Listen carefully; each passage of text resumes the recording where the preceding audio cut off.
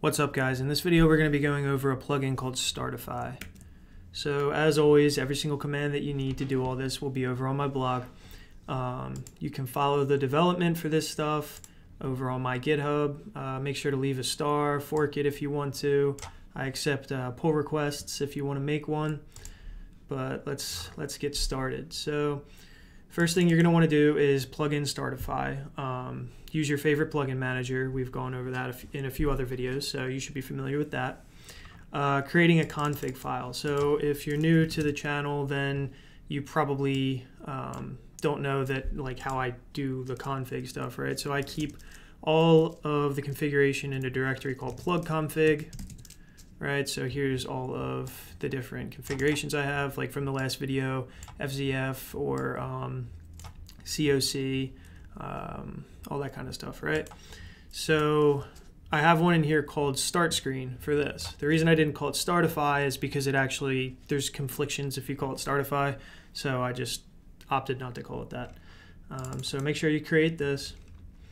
Then the next thing I just kind of want to go over is, I guess before I start going over sessions, is what is Startify, right? So most people just see Startify as this. If they've ever used it before, they're just like, oh, okay, it has some of my recent files, maybe some directories down here, but they're not sure, what else Startify can do. But it can do a good amount more than this, and it's definitely more useful than this. So yes, it does do your files. So these are all my most recently open files, my 9 most recently open files. Also, it tells you the current directory that you're working in and, the files that are in that current directory. I think it only shows 10 of them by default. So, it'll show me my init.vim and everything that you would have seen if I ls, right? So if I ls in here, well, that's the thing about it, right? So if I do this and I ls in here, then this is looking in my current working directory from VCS, right? So VCS being version control system. So it found the .git folder. It went up from where I was, like just a second ago. I was CD'd into plug config, and it went up from there and found a .git, and then it was like, oh, okay, this is your current working directory. This is a project. So that's kind of how it shows you your project, just as like a high-level overview right here. So the next thing we'll go over is sessions. So sessions are pretty cool. So I'll just click on one first just to show you how it'll work, and then we'll create a session really fast. All right, so this session was something that I was doing before. I was just, I guess, in this file, and I was looking through a few different files, right? And when I saved the session, it saved all of these buffers that were open for me and put me right back in the position that I was when I left. So I'll show you how you can do that. Let's open init.vim, and then we'll start opening a few other things. And so you can navigate to all of your plugins really fast if you do it this way, just by pressing GF over top of anywhere on this string here, right? So if I go GF, I'll jump over to the configuration. By the way, you can press Control-O to come back, right? So let's go to another one, and then we'll come back, and let's go to another one, and then we'll come back. All right, so we have a good amount of stuff open here. So let's now do save, right? I'll just put an S, and you can see it at the bottom here is where I'm doing that. So I just put an S, and now I'm going to press Tab. All right. So now, whoops, now you can see here are all of the things you can do with S, right? So what we're looking for is S save, and then also another one in this would be S load. So let's do S save first. And now it's going to ask me for a session name. So I'm going to call this, I already have a test in there, so I'm going to call this test 2. All right, and so now it says session saved under homechris.config nvim session test 2. How did it know to put it there? Well, right here, I told it to put it there. I said, this is where I want to keep all of my sessions. Startify, put all of my sessions right here. If you don't know, sessions were already a thing that you could have used, right? But I think that this plugin makes them a little more intuitive and a little more visible too, and just kind of makes them easier. You have 2 very simple commands to save and load them. You can set the directory, just, super simple right here, and then you can go and see them when you go back to Startify, which will open up every single time that you just type plain nvim. So now that we've gone over the current directory, we'll go over sessions again. So here we are. I saved session 2, and here it is. So if I press enter over it, here I am. I'm back in my session. All right. So now let's go over the lists. And so you should probably already be seeing, if you're looking at this lists configuration here, what's happening here. So this one is named files. And that's why you see files right there. It's a header. It's the type. So these are internal types to Startify the plugin. This is my files. So this is all of the recent files that I've opened recently, right? So this is the last 10 files that I've opened all over my system.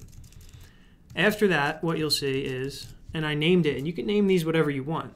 And you can put them in any order that you want. You could put the bookmarks at the top, you could put the sessions at the top, you could put your current working directory at the top, you can do whatever you want. You don't even need to have get current working directory, I don't think there.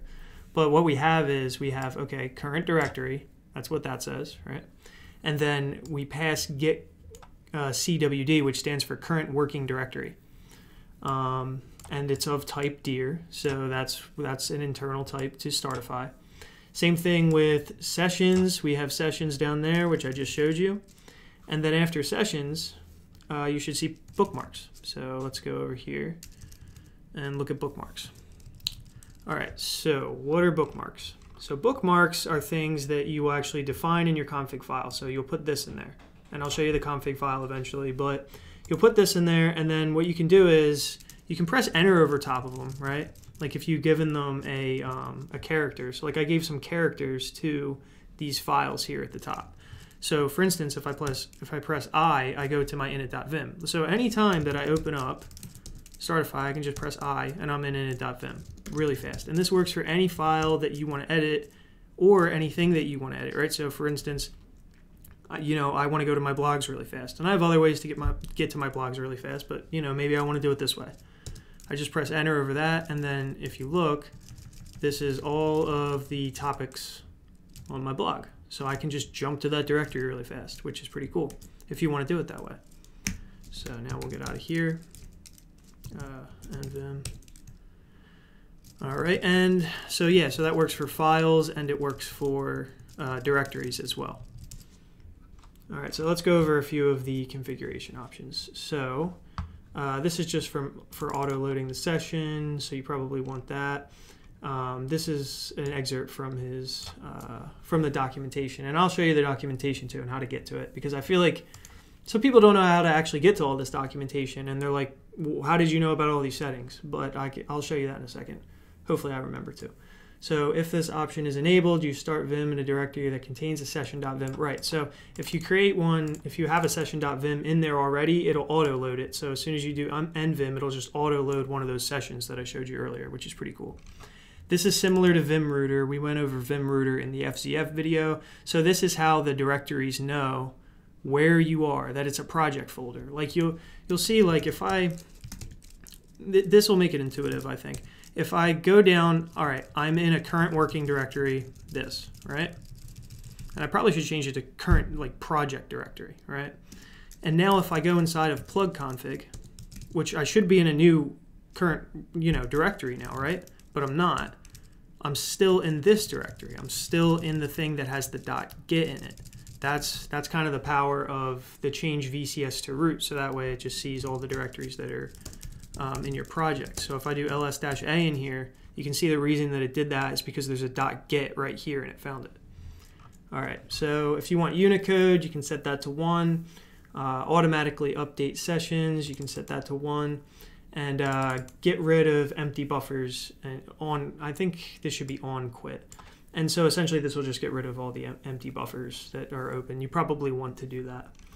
The last thing is, clearly, probably a lot of people want to know, you know, I mean, some people probably already know how to get ASCII art and how I'm putting this title thing here at the top, right? It ships with like a thing called calsay or something like that, which passes like these different things about technology into what he says. I don't know.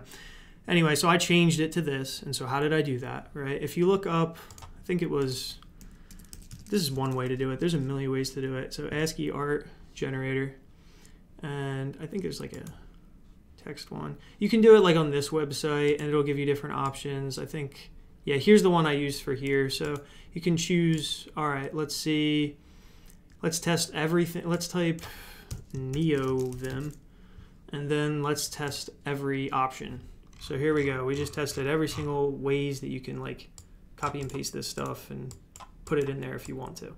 So that's how we can change the header.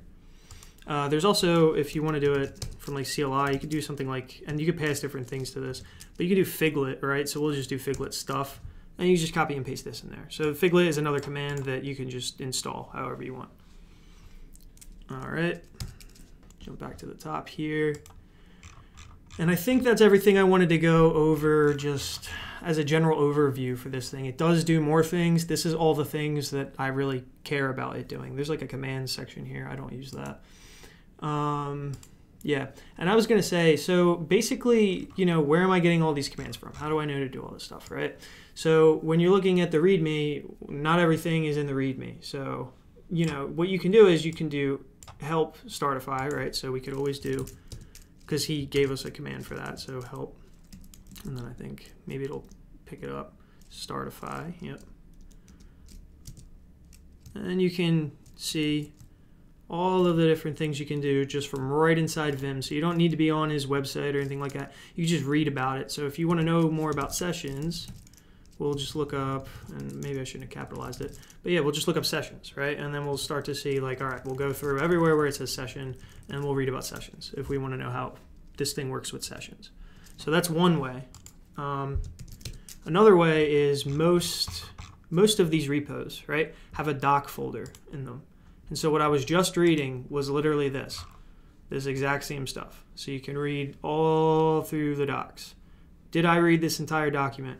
I definitely did not. I just picked out the stuff that I was interested in. It definitely does way more, and a lot of these plugins do way more than we even typically take advantage of. All right, so I think I've probably gone on for too long. So as always, you know, and I think I said this in the beginning of the video, check out the repo, make sure to give it a star. Also, make sure to give a star to this guy, the creator of Startify. I think his name's Mins or something, M. Hins or something like that. Let's see. Marco Hins, there we go. And yeah, I think that's pretty much it.